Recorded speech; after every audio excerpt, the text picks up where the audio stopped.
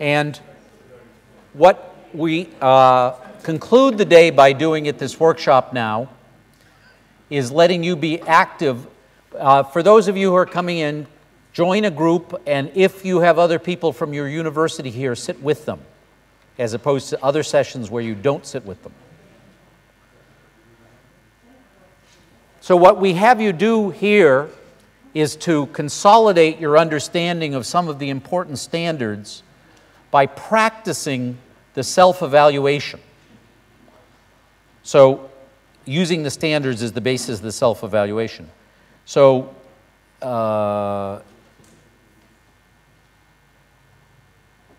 so familiarize with the content, description, and rationale associated with the standards, and practice the process of self-evaluation. So just a reminder of the goals, deeper working knowledge, lead in the creation and operation of new products and systems, the vision, and this vision now translates into the approaches. I don't think I've shown you this slide today.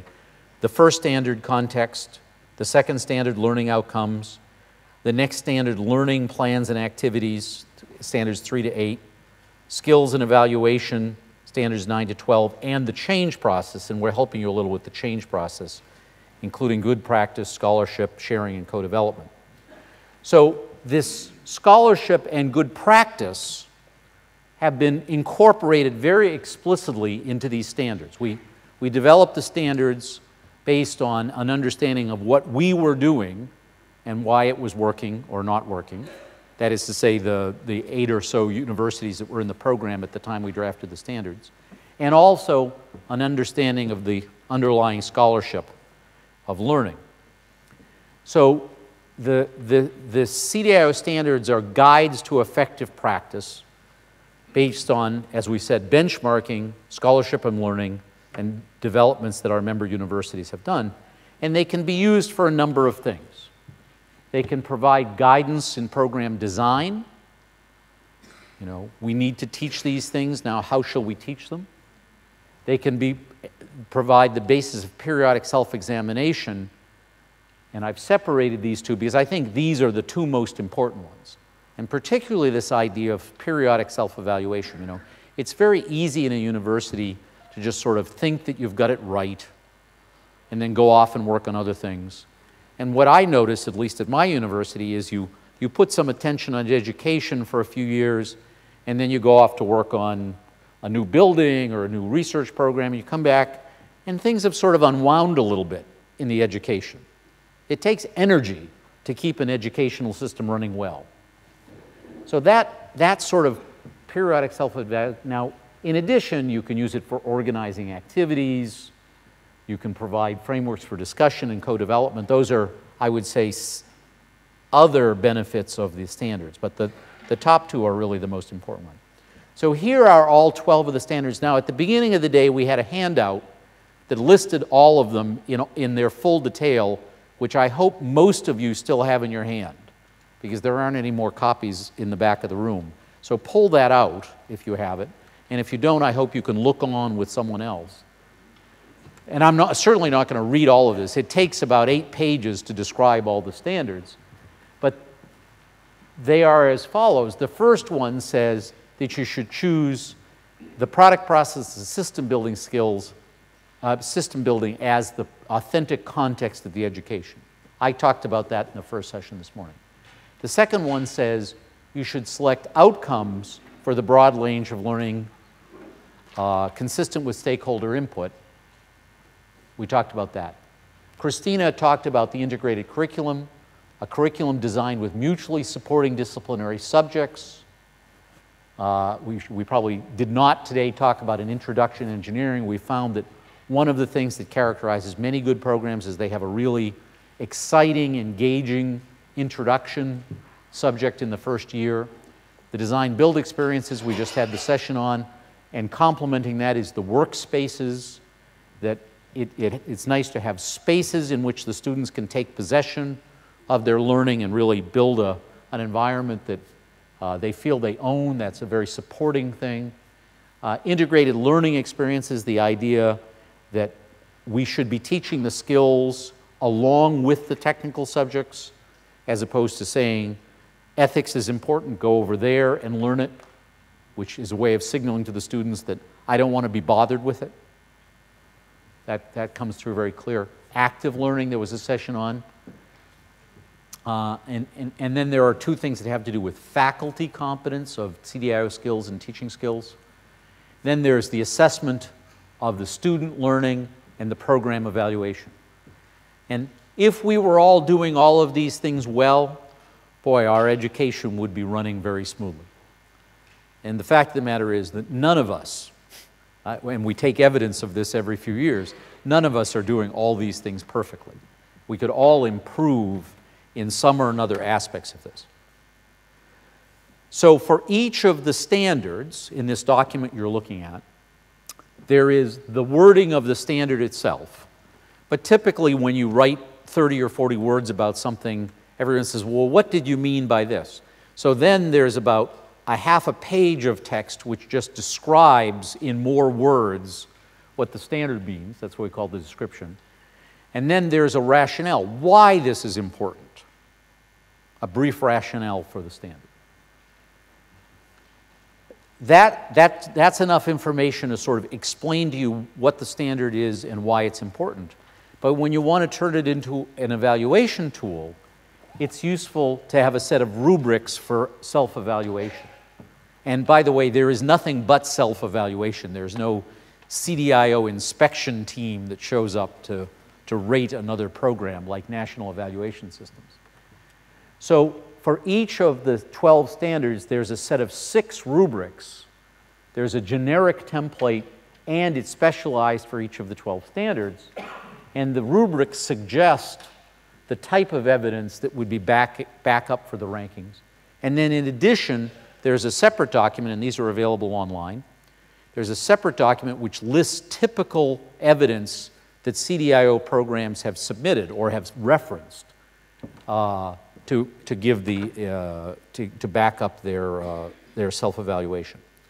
So here is the generic rubric. It starts at 0. There is no documented plan or activity relative to the standard. 0. Right? No activity, no plan. 1, there's an awareness of the need to adopt the standard and a process in place to move forward. So, you know, when you're bringing about a human change process, it's very important to motivate people by the need to do it. Right? So that gets you a 1. There's a plan in place to address it. You know, we're having workshops, we're having seminars, we have a draft, something like that. Implementation of the plan is underway, recognizing that often at a university it takes several years to fully change something. Number 4 is there is documented evidence of the full implementation, that is to say, you've succeeded in implementing it. And standard number 5 is not only have you succeeded, rubric number 5 is not only have you succeeded in implementing it, but in addition, you're now undergoing periodic review with the appropriate stakeholders to make sure that you continue to do a good process. Okay? So each is hierarchic, so each one implies that the things below it have been met as well. So here is standard 3, and let me get the text of standard 3 here. Standard 3, just as an example, is one that Christina talked about earlier today. To create a mutually supportive disciplinary courses integrating professional and product process system building skills. It's to create the integrated curriculum. So if you were to look at the rubrics, 0 is there is no significant integration of skills or mutually supporting disciplines in the program. Basically, you have stovepipes of disciplines. Number 1, I'm reading the right-hand column, is there's a need to analyze, the need to analyze the curriculum is recognized, and there's an initial mapping going on. Number 2, there's a curriculum plan in place. Number 3 is it's been integrated into 1 or more years. Number 4 is it's addressed in all courses. And number 5, it's regularly reviewed. So this type of model is called sometimes a capability maturity model. It's how mature are you in this task? This one happens to be building an integrated curriculum. So here is some sample evidence. We do this about every 3 years, and in fact, this was done as a test case to see how valuable these new rubrics that have been developed in the last year or so were. So 3 universities volunteered to be test cases. Linköping was one of the original 4 schools and has been doing CDIO since 2000. So what do you see in Linköping? Mostly 5s, a few 4s, but 1 3. We're not all perfect at everything. And standard 9 is one of the areas of faculty skills. So what it does is it recognizes that we need to do a better job preparing our faculty. Turku has been a participant since 2006, meaning when we took the data, they'd been working maybe 3.5 or so years. And you can see they're sort of a mixture of 2s, 3s, and some 4s. And when we took this, Aarhus, how do you say this in the right language? Aarhus. Close enough. Forgive my, I'm not even sure what country Aarhus is in. Is it in Denmark? Yes. I'm an American, you know, there's America, then it doesn't really matter. Well, you know, this is typical of somebody who's just started. There's no zeros, but there's a fair number of 1s and 2s. So you can see pretty clearly how if you really work at this, you know, your capability and your maturity of your approach increases from just having started, Aarhus, to reasonably well along the path, Turku, to pretty well along Linköping. So don't be surprised when you do your first evaluation if there are 1s and 2s predominantly as opposed to 4s and 5s. And even when we do this evaluation at MIT, one of the other original 4, my recollection is the last time we did it, we gave ourselves two standards on which we ranked ourselves at 3. So here's what I would recommend you use this process. You need to familiarize participants with the CDIO approach and the standards. And you need to sit around and rate your program. This is one of the first things you do. How well are we doing now? And where could we improve? And where would the most important improvements be? And try to reach a consensus rather than voting, you know. And if you can't agree, pick the low score, right? Don't pick the high score. Because if you pick the low score and then you do some work for 6 months or a year, then you can give yourself the high score and it feels like you've made progress. If you give yourself the high score and then you work 6 months or a year and you're still in the same place, people will say, wow, we didn't make any progress. So it's better to start a little low because then you can watch yourself rise. And you can conduct this self-evaluation either annually or biannually, it's up to you, and use it to make an action plan. That's really the most valuable thing that comes out of this self-evaluation is, we really need to do better at active learning. Let's put together a working group to work on active learning. We could do better at using our workspaces. Let's have Jakob come and give us a seminar on the design of workspaces. It's that sort of action plan that helps you improve in the next year. So let me now just start with a few of the standards in a little more detail. So this one says that you should adopt the principle that product process system building, CDIO, is the context for engineering education. And I talked about this earlier. This is actually numerically number 1, but I found a hard one to start with. Because there's a lot of subtlety in this. What's context mean, and what does authentic mean, and what does conceiving and designing and implementing and operating mean? It's actually one of the more integrative and difficult ones to start with. So at least today, I'm just going to skip over this one and go to one which is much more concrete, which is number 2. Number 2, pretty much black and white. You know, are you setting learning outcomes? Are they consistent with program goals, and are they validated by program stakeholders? This is a fairly objective measurement, right? So here is, just to give you an example, is from that document that you have in your hand, the rationale. Setting learning outcomes helps to ensure that students acquire the appropriate foundation for the future. Professional engineering organizations and industry identify key attributes for beginning engineers, both in technical and professional areas. Moreover, many evaluation and accreditation bodies expect engineering programs to identify program outcomes in terms of their graduates' knowledge, skills, and attitudes. So we want them to learn the right thing. This is the way industry teaches us, and this is the way many of our national accreditation systems are structured. Seems like a reasonable reason to do this. Now, I'm not going to read all this. This is the description, and it helps explain in more detail what the standard meant.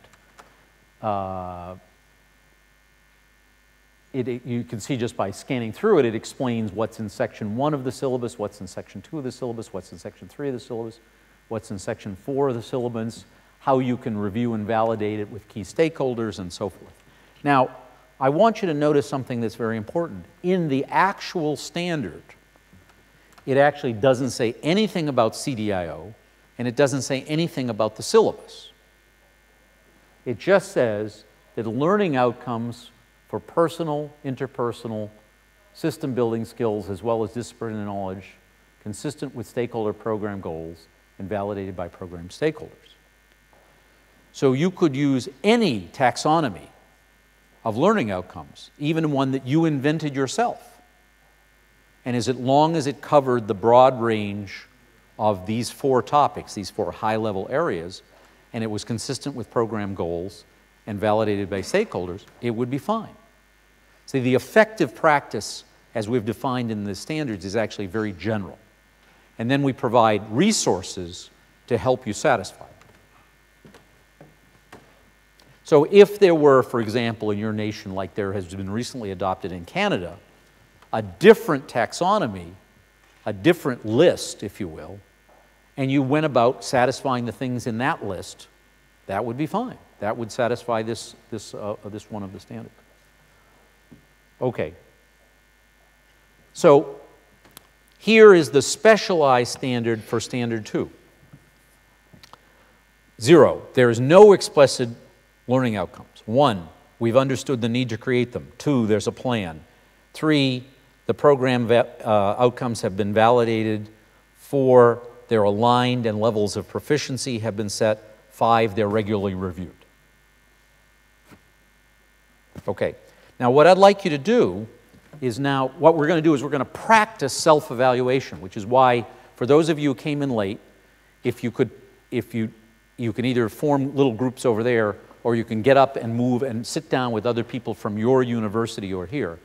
But in groups of about 4, 3, 5 people, I'd like you to take about 10 minutes and evaluate your program on this standard. So you have the description and the rationale in the paper in front of you, and I'll leave the rubrics up here on the screen. So let's see, you're the telecommunication program at UPC, Universidad Politécnica de Barcelona, right? These 2 guys, right?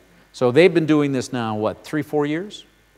3 years, right? So they're going to sit here and they're going to have a conversation. Well, where do we think we are on this scale for standard number 2, learning outcomes?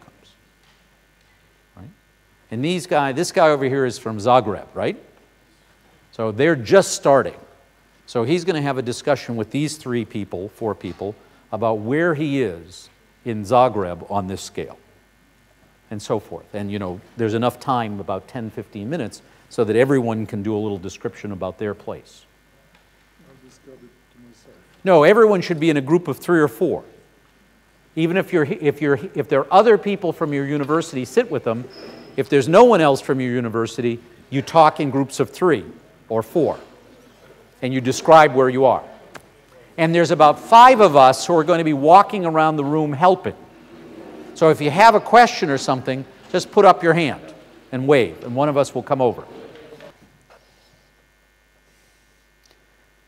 Oops. So this is the curricular standard that we create mutually supportive disciplinary courses. So you have to unpack the words here. First, there are disciplinary courses. Right, well, that's not hard to satisfy. That's what we tend to all do.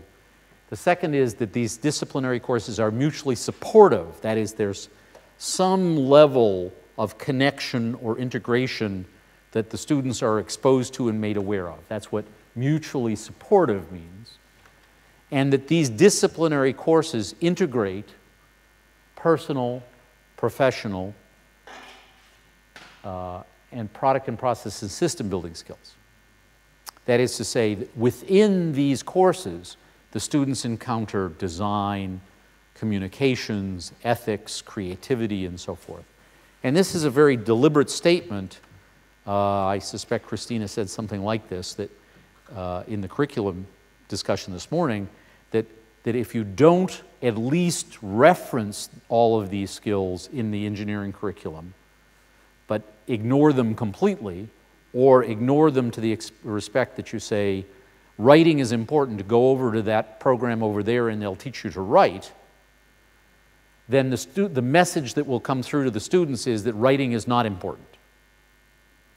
That the students are highly motivated, unfortunately, by what happens on the assessment criteria. That if part of the assessment in one of the subjects includes writing, they'll understand that writing is important. If no assessment anyplace has anything to do with writing, the message will come through that writing isn't important. So that's basically what this particular standard says. And you have in the materials in your hand the longer description and the rationale for it. So here's the standard number 3, again following the same template. There's no integration of skills. The need for the integration of skills is recognized. A curriculum plan that integrates disciplinary learning, personal, interpersonal, product process, system building skills is approved. Approved, right? That means that whatever group or committee that you need to have approved has approved it. That you've integrated into 1 or more years. Number 4 is that it's fully integrated. And number 5 is that it's regularly reviewed. That is to say, integrated and regularly reviewed. Okay? So take a few minutes to discuss in your group where you think you stand on this one.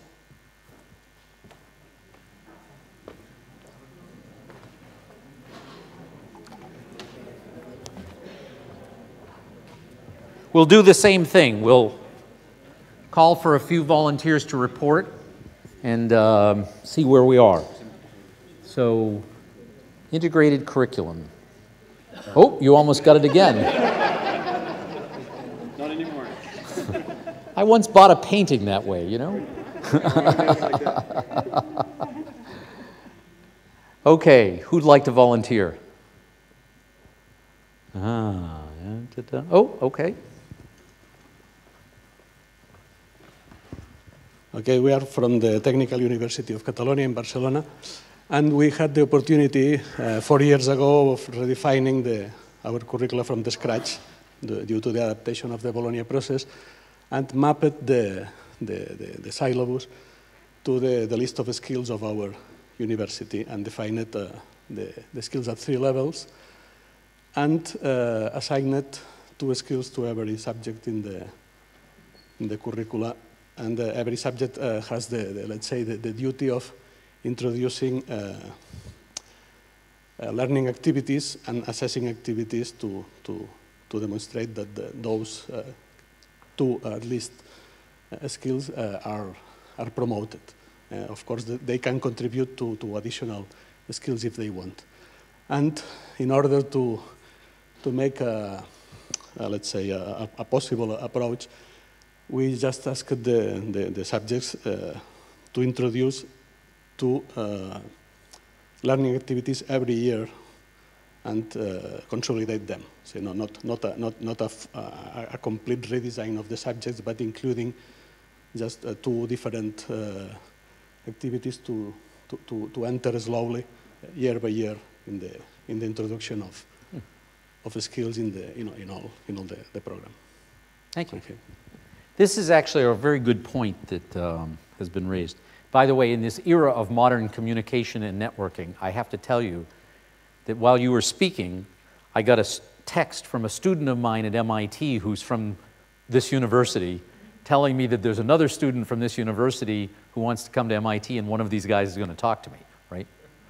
We're all so networked, it's unbelievable. That's the good news, right? The bad news is you can never go on holiday. Except in Sweden or Scandinavia where you just turn them all off for July, right? I think you do that, don't you? If you're smart. I haven't learned to do that yet. So this is personal skill. Yes, I'm failing this one. I'm a 0. So a very good point was raised is that when you're designing this integrated curriculum, you have to sort of strike a balance. In fact, I had another question from Calgary back there that sort of hinged on this earlier today, is you can integrate too much. You know, you can spread things around too much. And the reason is as follows. You know, actually in the book, there's an interesting example from Linköping University where they have basically a subject in the first year, a subject in the third year, and a subject in the fourth year. And I think the fourth year one is both semesters, if I remember. And most of the CDIO activities are integrated into those, if you count them as 3 or 4 subjects. At MIT, when we did the original design, we sort of went to the other end of the spectrum. And we said every subject is going to have some role in this, in CDIO, teaching CDIO learning outcomes. You know, so this course will teach this, and this course will teach this, and this course will teach this. Well, after a few years, it was okay at the design phase. And after a few years, the system started to break down a little bit because a new instructor comes into the course and he or she wants to change it some. And very soon you notice that special topic that had been put in there sort of had disappeared. So I think this approach that you suggest, which is you may have 3 or 4 courses someplace in the curriculum that really carry most of the integrated learning. And then in some of the other ones, you have 1 or 2 discrete topics that you can keep track of easily, and that everybody knows that when it goes from me teaching it to you teaching it, that has to sort of stay in. And that seems like a manageable system. And where it gets very difficult, which for many of us is a reality, is when we have courses in our program that other people teach. So let's say there's an advanced mathematics course or a materials course that's taught by a materials department or an applied math course in a computer science department. It's very difficult to influence all of those things that are sort of at a little bit of a distance. You had this issue at KTH, I remember, early, Christina, didn't you? I can't remember how you resolved it, but I remember us talking about it long ago, that there were a lot of subjects that were not taught by the transportation program, and it was hard to influence them. In the beginning, it spanned over 17 departments. Yeah.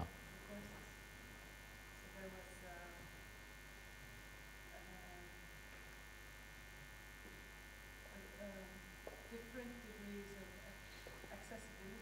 Right, right. So you have to be realistic in the extent in which you can integrate the curriculum. Integration does not mean every course that the students take in 4 years. The idea is to make it visible to them that, that these things work together and that the skills are important to them.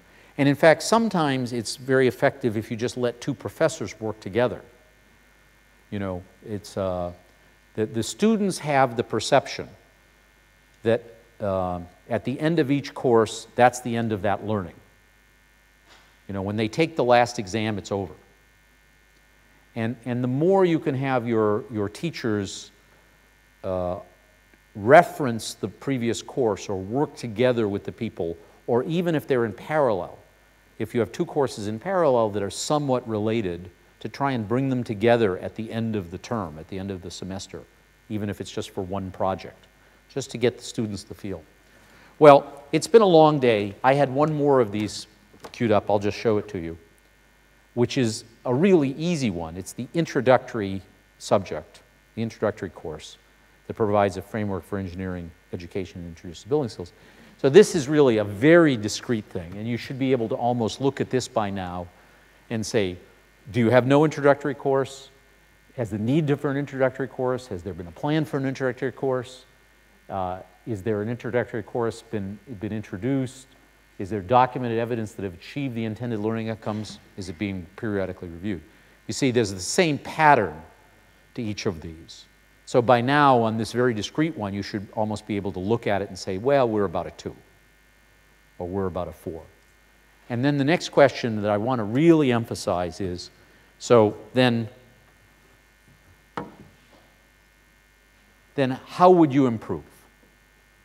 You know, what would be the steps you would take in the next year to move towards the top of the scale? And we should feel like we're continuously improving. And it will happen that you'll have setbacks.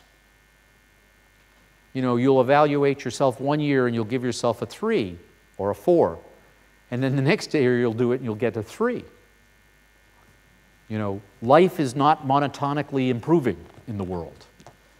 If you have some key professor who taught some important module, and then maybe the next year you have a more junior person or a person who cares less about learning because they're more busy with other things, sometimes you can go down. You know, and those are the most important things to catch in the self-evaluation. You're losing ground. You know, what can we do to improve that again next year? So I think I just have 1 or 2 final charts here. Just all of the standards. This is a chart that's in several of the papers. In fact, there's a good paper by Perry Armstrong and Rob Niewaner that is in the CDIO kits. But it says, oh, before I do this, there was one other interesting question that I got from a Scandinavian group, a group with a Dane and 2 Norwegians back here, which, is Johan in the room? The question is, what's the relationship between the standards or the syllabus and the EQF, the European Qualification Framework? And the answer is, I don't know because I don't speak European, but ask Johan. But last year, or for 2 years actually, the Erasmus Mundus program funded a project that involved Politecnico Milan, Chalmers, MIT, Barcelona, and a few other stakeholders to rationalize how the EQF would apply to engineering programs and particularly to the relationship to CDIO. And that report must be someplace, Johan. I'm not sure it's on the web, is it? I think it is. In any case, it's in there's a paper. In my machine, when I'm showing the publication library, open access. Uh-huh. If anyone wants it, I can... But we wrote a paper for the meeting last year. Yeah. So on the web. Yeah, so there should at least be a paper on the website, and it will reference a report which you could get from Johan if you can't find it elsewhere. Do you want to say anything about whether CDIO helps you make EQF easier or more difficult? Or is it not that simple? It's not that simple. Most European processes, you just say it's not that simple.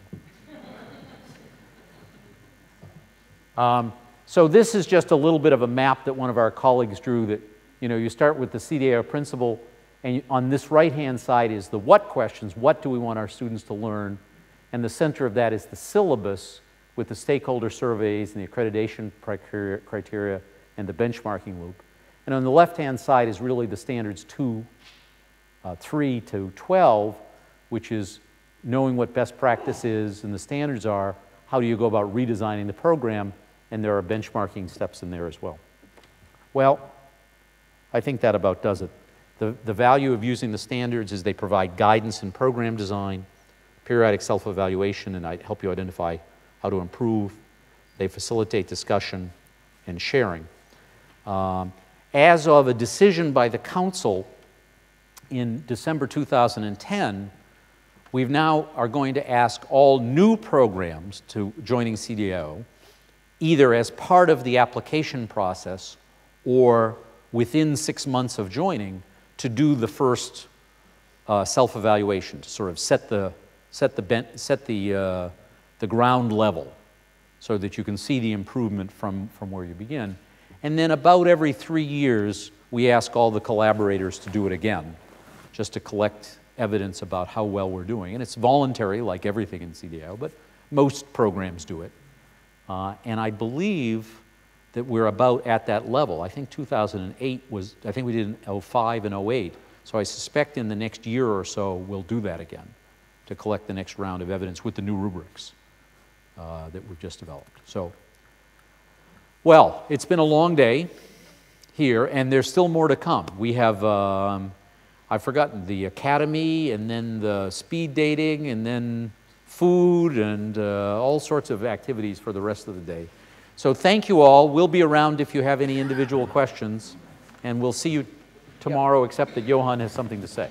Yeah, and really it's a message from Dean Martin, and he wants to get everyone in the right place for the upcoming activities. So at 5 o'clock, there is a CDIO Academy. So then you can go to your left and then to the sports hall. That's the first stop, and Dean Martin hopes that everyone can make it there on exactly the right time, but of course there's a lot of things to do there, including putting markers on good projects and so forth. And then at 6 o'clock, there is the speed dating, which takes place on the lawn outside the sports hall. So then that's the next stop, and the next thing we hope that you can be on time. So and then after that, it's dinner. And after that, then is dinner, and you can, and then you have to catch the bus.